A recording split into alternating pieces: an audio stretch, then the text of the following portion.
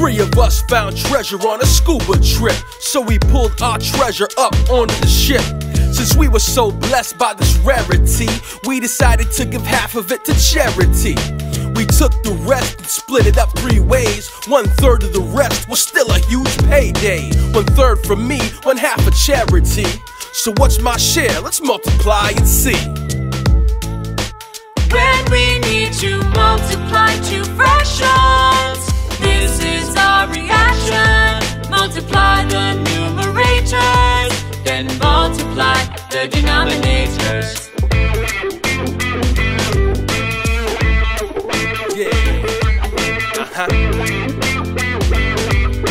My friend and I were digging for dinosaur bones. We decided to search in a rectangular zone.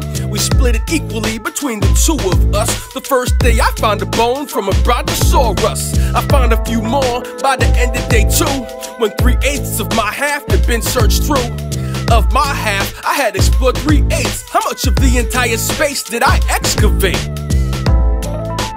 When we need to multiply 2 fractions, this is our reaction. Multiply the numerators, then multiply the denominators.